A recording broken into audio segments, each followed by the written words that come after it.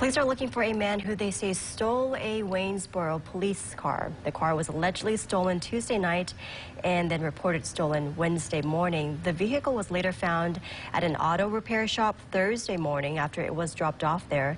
Now, 2 rifles as well as the AM/FM radio had all been taken from the vehicle.